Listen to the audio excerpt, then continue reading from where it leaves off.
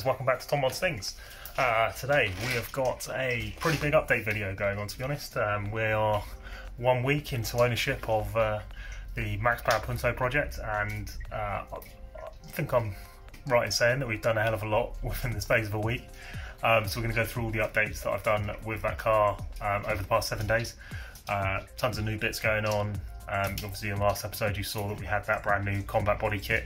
That's fully fitted now, so that's actually on the car permanently. So we'll flit you around and we'll show you exactly what's going on with that. And then there's a load of bits that I've done on the interior. We've got some parts knocking around on the shelf and stuff you can see in the back there. We've picked up new wheels for it because that was absolutely required, because the ones on there were gash, and 13-inch just isn't going to cut it. So we tried those ones there, you can see the chrome ones. So we tried to fit those, which was something we were intending to do with that car, but 19-inch wheels just aren't going to work on a Punto unless I start cutting the inner arches out and tubbing it and then adding over the fenders, and that it's just way too much work for what is going to be a really a quick and easy project. Max Power 106, we've also done a few little bits on this. So the reverse light, fog light, everything's done. Literally we're just about to button up the last bits, which were to do the brake bleed, and the inevitable happened. We went to undo the bleed nipple on the front caliper and the end of it snapped off. Perfect. So that means I'm going to have to either drill it out of the caliper and see if I can get that done, or we are just going to buy a new caliper and fit 2 new calipers on the front, just to save some time and hassle and stuff, because time is not something that I've got loads of at the moment. I'm also thinking I might send it somewhere local to actually get the brake sorted, because obviously it's quite a safety critical thing, and it'd be pretty rubbish if I missed something and then suddenly there was no brakes for the car. So what we might do is they'll also MOT it as well, was my thinking, so we can send it there, get them to do the brakes so they know absolutely perfect. I hear loads of good stuff about them anyway, so I'm pretty certain that they do a good job, and then if they MOT it afterwards as well, then I know that it's totally sorted, ready to go, and then we get on with getting the colour sorted. So yeah, what I'll do is I'll whip open the front of the garage, we'll flit you around and just quickly show you what's going on with the Punto outside. It is raining at the moment, but it's just a bit of time that I've managed to find on this bank holiday weekend to actually do some filming, so apologies for that. But let's get to typical British weather, so it's looking absolutely minging, but here we go. Last episode you saw we'd lined up the front bumper, and that is actually mounted on the car. We've just blown over it with matte black, just really to just to see what it looked like. We had some spare paint knocking around. We've started to do a bit of a coat on, like a guide coat on the side skirts as well, but they are also fitted, as we can see there. And then you can just see on the back there the rear bumper is also on the car. So yeah, I'll come around here quickly and get a bit wet for the moment, but fitted round on the other side, and then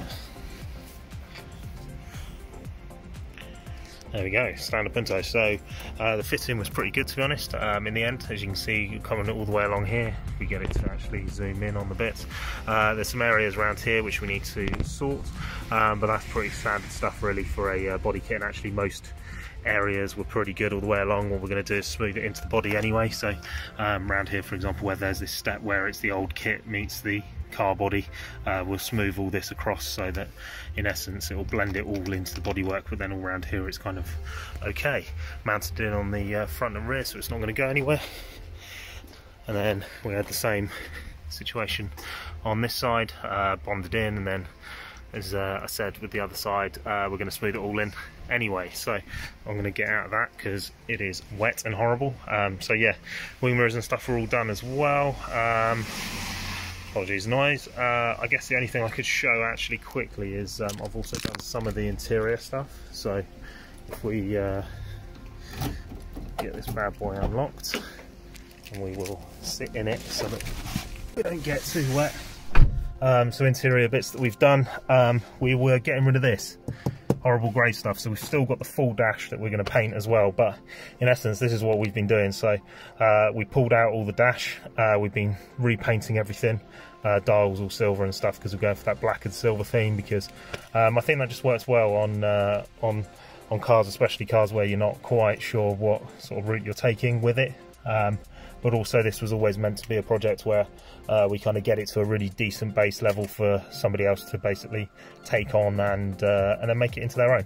So we'll do all the sort of getting the body kit fitted and stuff, and do some like little funky mods, which I'll show you guys in a minute, because I've picked up some pretty cool stuff to go in. But yeah, and then obviously, yeah, door cards now aren't grey anymore, they're all black. Door handle, silver handle, black outer surround.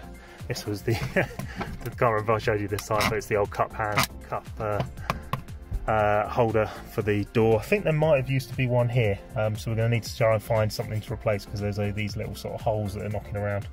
But yeah, so in essence this is what's going to happen. This is going to end up going a satin black, this whole dash piece all the way across, and then these are going to go the gloss black like they are on this bit here, so basically like that, but on these. Steering wheel, we're going to replace this, we're going to get all this off, paint the shrouds top and bottom, and then we're going to get a nice period correct steering wheel, much like the Momo that's in the 106 project, which I'll show in a sec, because then you'll get an idea of exactly what this would look like. We'll maybe pick up some max power pedals, because that's just standard. Need a new head unit, tried to fit the flip out one just to see if we could get something like that to work, but on these Puntos, because the actual head unit faces upwards at the bottom, it doesn't leave enough room for the screen to come up and then flip forward, so we're just going to have to get a standard single DIN to go in there. And then we are thinking of doing a boot install in the back, so we're going to get a big box put in and then get 2 upside down subs in the back, with like a sort of the audio barn ones with the flames on it, maybe the chrome ones if we can find an old set of those that's still rocking around. So yeah, so we'll do that, and that'll be just sort of a nice quick thing to do. So yeah, that's pretty much inside. Oh yeah, the speakers, these are just being chucked in. These weren't me, this is the previous owner. The paper ones I think stopped working, so you just bung these in.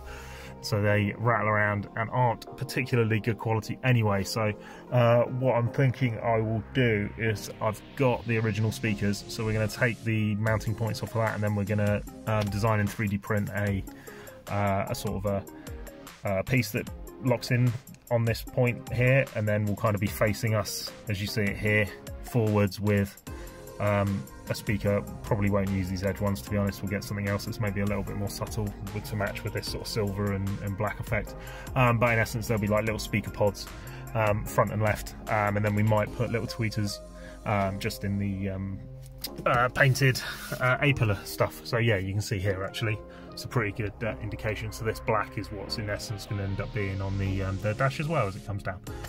So yeah, but definitely clearing up. Oh yeah, almost forgot. Yeah, we got a new gear stick that was just knocking around in the garage, and then we've painted some of these bits down here as well. We're gonna get this sorted too, to get rid of this grey. So yeah, we're just sort of doing little bits, but they're sort of small stuff that makes it sort of a much nicer place to be. I've been banging on the miles on this anyway, so I've been using it as a daily at the moment, and then just recently been down to Surrey and back. Absolutely no problems whatsoever. Motorway is quite funny with it being so light, it sort of sways when you get a high crosswind or a lorry go past. But anyway, all fun and games. Oh yeah, the mobile phone's been taken out, so apologies, the Nokia's gone, but we're leaving the mount in because there's holes in the dash anyway. So what we're going to do is design and print a phone holder, or maybe just buy a phone holder that should be able to mount on here, that will then fit normal sized mobile phones of this day and age, just to kind of bring it a little bit into the modern era. So yes, that's pretty much everything in here. We'll crack on and go back inside and show you, as you can just see there, what we've painted. Right, so first things first, we've got this fairly big thing sitting on the bonnet of the 106 at the moment. So this is a rear wing off of I can't remember if it's a Focus or a Fiesta ST, but anyway, mega cheap on Facebook Marketplace, so we picked it up only 20 quid for a rear wing. So what we're going to do with this is we're going to, because it's kind of got all the original mounting for fitting onto the car it was meant for, we're going to basically cut all of that out, and then we are going to blend it and whack it on the back of this, because I think with this kit at the moment it needs a rear wing sitting up there. So what better than to find a cheap part for another car and then make that work. And I think with these sort of scoops and stuff, and actually it could look pretty sick on the back of there, to be honest. So we're going to make 2 mounts coming back off, and then we'll smooth off all the underside to get rid of all the mounting points that used to be there for the Ford. And then yeah, two big sort of chunky struts coming down that will then mount into the rear boot lid and then bonded on the back like they used to with the spoilers back in the day on the Puntos. And as I say, just to show the wheel in the 106, obviously period correct Momo style steering wheel, so I think yeah, I mean it works perfectly well in this, as I said, with the black and silver colour scheme as well, which is what we're going to do in the Punto. But yeah, something like this I reckon we could chuck in there that will look pretty good. Oh, and then also anyone looking for a Mark 1 Punto front or rear bumper, hit me up. Got them sat here, don't need them. If you want them, take them, great. There is also the orange indicators and stuff.